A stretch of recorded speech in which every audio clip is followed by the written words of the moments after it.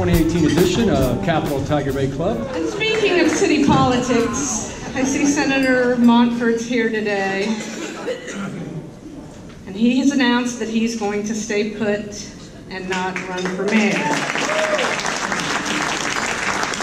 Those cheerful screams you heard out in the hallway earlier, that was Curtis Richardson. He's doing his happy dance. So on to our program.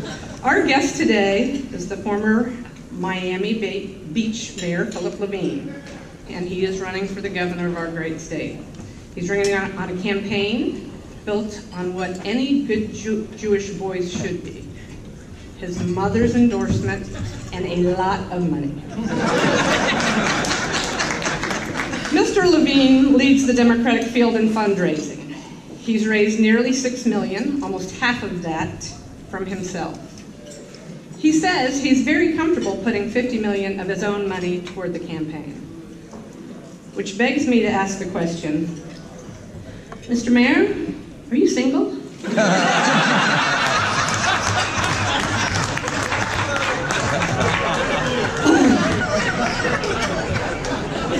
Anyway,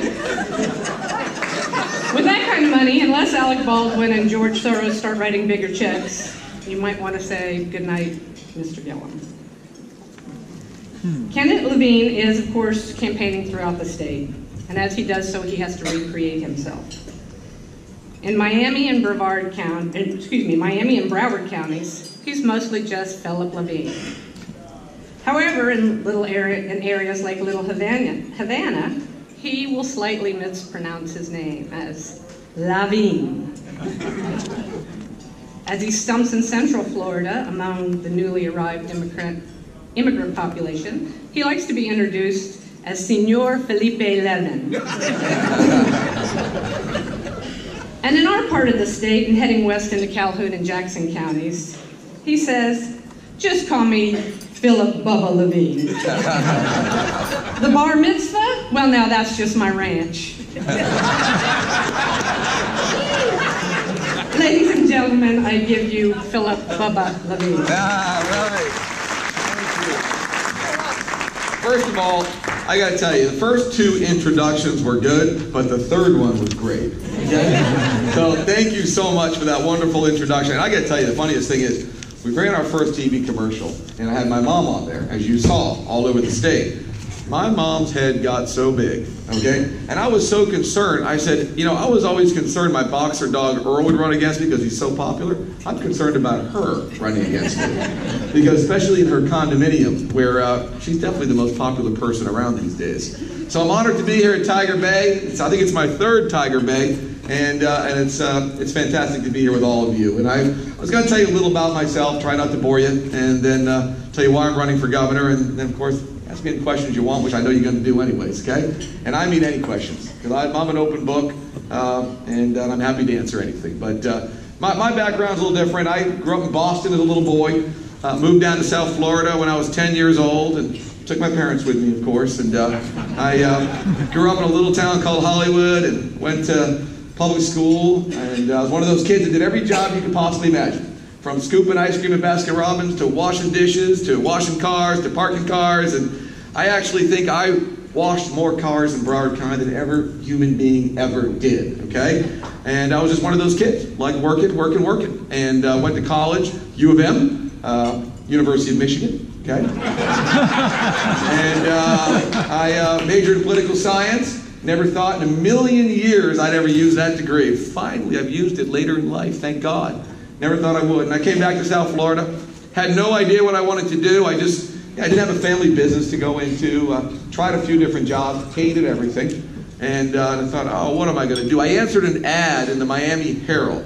Remember the days when you actually look at the newspaper for a job? Okay? Well, that's what I did. And this little company called Royal Caribbean was looking for someone to come on board their ships, and it was a little company in those days, like 3 ships, to come on board their ship and give lectures about the ports of call. So I went down to the human resource office, and I think I was like 23, and I said, I'm the guy, I can do it, I'm a great public speaker. And they said, well, how much public speaking experience do you have? I said, oh, I'm years, I'm amazing. Thank God they did no due diligence, and there was no internet, okay, and they hired me for the job. Next thing you know, I know some of you have been on cruises before, but I was on this cruise ship called the Song of America, and they gave me my cabin. It was below the water line. It had no porthole and no bathroom. And I thought, I have made the worst decision of my life. This is career suicide at 23. How do I get off this cruise ship? I was terrified. I'm scared to death. So I thought, I don't know, maybe I'll call the Coast Guard. Maybe the Coast Guard gets you off cruise ships. I had no idea. And I had like $500 to my name. So I don't even know what the Coast Guard charges to get you off a cruise ship. So I thought, oh God, I'll get through this. I'll go to sleep the next day. I'm out in the middle of the ocean. And I'm going to give this lecture. I thought, there'll be 50, 60 cruise passengers. I'll get through it, and then I'll get off. And I get to this lounge called the Oklahoma Lounge. And I walk in, and it's 1,000 cruise passengers, standing room only. And I'm thinking, I'm going to die. This is the scariest thing I've ever done in my life. And by the way, the cruise director, he's one of these guys, it's like Roger Moore meets Sean Connery. He's like James Bond. And he's British, and he says, ladies and gentlemen, we have one of the greatest speakers ever in the history of Royal Caribbean Cruise Lines on board this week. And I'm thinking, he can't be talking about me. God forbid. And so I went up there, and I started to talk, and my arms were frozen to my side. And little by little, my arms started to disengage. People started to listen. I told a couple of jokes. And for me, that was the beginning of the rest of my life. I fell into this great industry called the cruise ship industry, and spent time working on board ships, got off, moved to Miami Beach, and with $500 and a pocket full of dreams, I started a little company. That little company became a big company, and I was fortunate enough to sell that company. And I decided that I wanted to help my community, and I wanted to give back. And I thought, I'm going to run for mayor. And by the way, some of you have never run for office. I recommend it to all of you, okay? It's kind of like being on that show, Survivor, okay? And you're one of the contestants. And everyone said when I ran for mayor, everybody said, there's no way this guy can win. I mean, he's a self-made entrepreneur. He's got no name ID. And by the way, 50% of the city is Hispanic. How's this guy going to win? What they didn't realize is, puedo hablar español fluentemente. So I speak Spanish fluently. And of course, that was a shock to a few of my opponents. And what I did is I went right to the people. All those gorgeous condominium buildings in Miami Beach you see on the water? I broke into every single one of them, okay? I did. I'd evade security, I'd go to the top, and I would begin knocking on doors. And I knocked on 6,000 doors. And by the way, I learned real quick, do not use those elevators. They have security cameras. If you use those elevators, you'll get thrown out so fast you won't believe it. So I would take the stairwells down. And I was wearing my Nike Air Maxes and a shirt that said Levine for mayor. And by the way, if you ever wondered whether you could blow out a pair of Nike Air Maxes, I actually blew one out because I walked so long, so hard. And when I went house to house, I think I ate more white flies you could ever imagine, okay? And I did it. I went right to the people. And as you know, one of our great threats in Miami Beach, and a threat that's facing 79% of Florida's coastlines, is sea level rise due to climate change.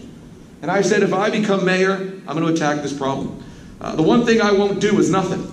I say, because people that know me know how impatient I am. I'm so impatient. I'm a very impatient person. And I said, I'm going to attack it. We're going to come up with answers. So I ran this TV commercial, showed you down one of our main roads on Miami Beach, underwater, and I had a kayak, and I'm paddling down one of our roads. And I said to camera, I said, some people want to be the mayor of Venice. I want to be the mayor of Miami Beach. And I had my boxer dog, Earl, with me. He's on the kayak, and the water's pouring down his head. And I turned to Earl, and I said, Earl, paddle. And he looked up at the camera, and he cried. The perfect moment. We caught it on tape, and we made that our TV commercial. And lo and behold, even though the media said this guy's got no shot, the 4 people in the race, I won in a landslide with over 50% of the vote. Now, of course, my dog Earl thinks he got me elected, okay? I don't believe it. And I became mayor, and we did a lot of things. People said, my God, he is the most impatient mayor we've ever had. And I said, I rear that as a badge of honor. Because one thing we need to get started on right away was climate change due to sea level rise. We had to figure, how are we going to do this? And I said, folks, this is like we got attacked in Pearl Harbor, okay? We must move. We must go fast. Because the people of Miami Beach and Miami are watching. The world's watching. We have billions of dollars worth of real estate. We have people's lives at stake, their future, their livelihoods. Let's get something going. So we started raising roads, putting in pumps, raising our seawalls, changing our building codes. And by the way, saying on Miami Beach, if you want solar panels, we'll give you the height right away. You can put your solar panels on. Because the one thing we know in the Sunshine State is that we're not the partly cloudy state. And we need to make sure that we harness solar energy. So we started doing it on Miami Beach right away. A great thing we did that we're very proud of is we raised the minimum living wage in Miami Beach, and we're the first and only city to ever do it in the state of Florida. And I can tell you that, thank you. We did it because it's the right thing to do, because we know people can't live on $8.25 an hour. As a matter of fact, I got to tell you, I go to Tiger Bay clubs in Republican-lying areas. And when I talk to my Republican friends, I'll say it very clearly. This minimum living wage, it's a Republican issue. It's not a Democratic issue. And of course, my Republican friends will look at me like I have three heads. And I'll say, let me explain why. If we all know you can't live on $8.25 an hour, how do you think people are living? They're living because the government is helping subsidize them through welfare programs, social programs. So basically, the taxpayers are actually paying for it. And the one thing I know is I don't know, my Republican friends don't really like subsidizing anyone's business. But that's actually what we're doing. So in Miami Beach, we took the move. By the way, when we raised it, I never realized how many entities we could be sued by. We're being sued by the governor, the state of Florida, the Retail Federation, but we are very excited because we believe it's going to the Florida Supreme Court this year, and we're going to win. And that's how we believe in Miami Beach, and we know it's the right thing to do. So we reformed our police department. Before I became mayor, unfortunately, we had a tragic incident where an African-American male was shot over 100-something times in his car during our Memorial Day weekend, which is an African-American weekend in Miami Beach. And I said, if I become mayor, I will reform the police department. And I can tell you, when you say that, you do not get the police endorsement. And I did not. But what I did do is I won. And I said, we're going to get started. We did a national search, and we found one of the greatest police chiefs in America, by the name of Dan Oates. He was a chief during the Aurora, Colorado horrible Batman theater shooting, where President Obama said one of the best chiefs in America. We brought him to Miami Beach. And then we went out and we recruited an African-American woman by the name of Loretta Hill, and we made her the deputy chief of our police department, and she became the highest-ranking African-American and woman in the history of our police department. We also changed our majors, our captains. We put body cameras on our police before Ferguson, and we did a lot of things to reform our police department. You know, I go on and on. We built a convention center. We did a lot of stuff. And I ran again and became mayor, second term. And everyone said, you got to run for a third term. Why not? You won't even have an opponent. You just walk in. And I said, I'm not doing that. I said, I'm an entrepreneur. I had a plan and a vision. Every single thing I said we're going to do, we've done it. And if it's not totally complete, it's in process. And I know it's hard for hearing that from someone who's in politics. That usually doesn't happen. But that's what we did. I said, I'm going to run for governor. And I've been all over the state of Florida. I've been everywhere. From the Panhandle to the Keys, nonstop. We announced my governorship run on November 1st. And of course, I'm a Democrat, but as I tell everyone, before I'm a Democrat, I'm an American. And I don't believe that anyone has a monopoly of good ideas, not Republicans, not Democrats, and not independents.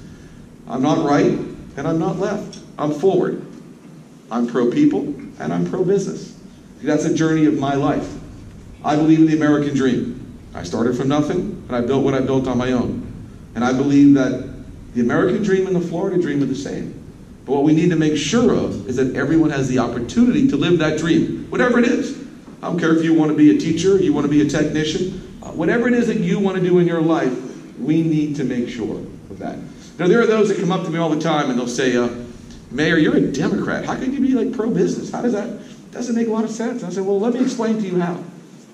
If you look at the HR manual of the most admired companies in America, you know all those companies we kind of want to bring to Florida, like Amazon and eBay and Apple and Boeing and Lockheed and GE and all the rest of them, you're going to notice they're all very similar. They're pro-education, they're pro-healthcare, they're anti-discrimination, they're definitely in favor of environmental policy, which is sound, and they're going to relocate anywhere they want public transportation. I said, so the reason is, why do they do that? They do it for purely selfish reasons. They do it because they learned that if you take care of your people will take care of you, and the organization will prosper. So my vision for Florida is to do the same. To take care of our people. To take care of what I call Team Florida.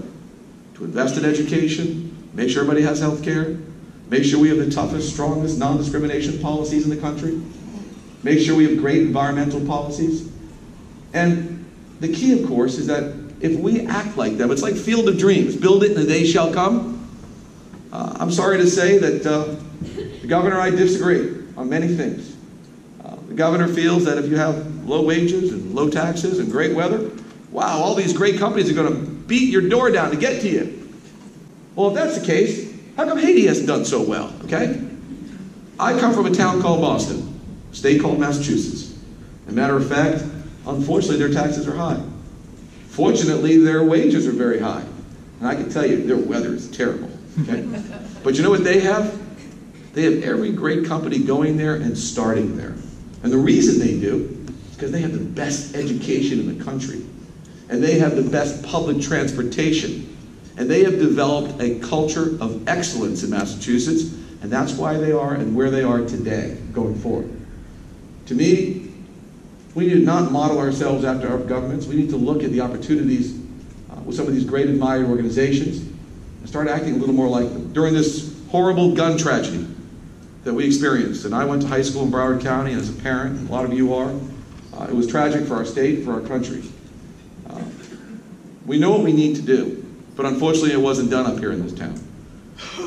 But what's interesting is how corporate America said, we really don't care about your backward ways up here in your government. We're actually going to do the right thing. Whether it was Delta or Dick's Sporting Goods or some of these other companies, they said, we don't know what century you are operating in, but we're kind of listening to our customers, and our customers are telling us that this is what they want. So my vision for the state of Florida is truly to listen to the people, put people first in the state of Florida. And if we do that moving forward, it is my belief that we will become a 21st century economy where your kids, by the way, won't have to leave the state of Florida to actually get a good job. They can actually stay in Florida and grow in Florida and prosper in Florida. And that's why I'm running for governor. You know, I got to tell you, there are folks that say, Jesus, Mr. Mayor, how can a Miami Beach Jewish Democrat win statewide? I don't see it in a million years. And I laugh. I laugh, I laugh, laugh. I said, matter of fact, I knew this African-American guy. You won't believe this story. He ran up in northern Florida a couple times. Craziest thing. He actually won the state and became president of the United States of America. Okay? And I knew this old Jewish guy, crazy, even crazier. He actually almost got the Democratic nomination for president. I said, we run a 67 county strategy. There's nowhere we won't go. There's no one I won't talk to. I don't care if a county has 5 registered Democrats. I show up. I go there to talk to them. Because it's really about everybody in the state of Florida. But I can tell you one thing. As much as we're everywhere, we happen to come from an area where, thank God, a big majority of the population happens to live. It's called South Florida, okay? All right? And number 2, it's where the majority of Democrats live. And number 3, I said, we have a lot of people in our state that speak this other language called Spanish. I happen to speak it fluently. And of course, I know that it's a big state, but the one thing I do know is everywhere I go, everybody wants the same thing. They want clean water, they want better education, they want safe schools, they want better public transportation, they want non-discrimination policies, and my God, they want better jobs, higher paying jobs. And that's what kind of brings us together. So I believe that Florida has been the butt of many jokes for many years. We may have led the country in possibly the wrong direction, but I believe this year will be our opportunity to set the record straight and to show the country and the world that we're going to do the right thing. And I believe that this election forward this year, not only the most important election in our state, it's not only the most important election in the country, this election this year in Florida is the most important election in the world because so goes Florida this year, so goes the presidency in 2020. So thank you so much for the opportunity to speak to you. Love to answer any questions anyone may have.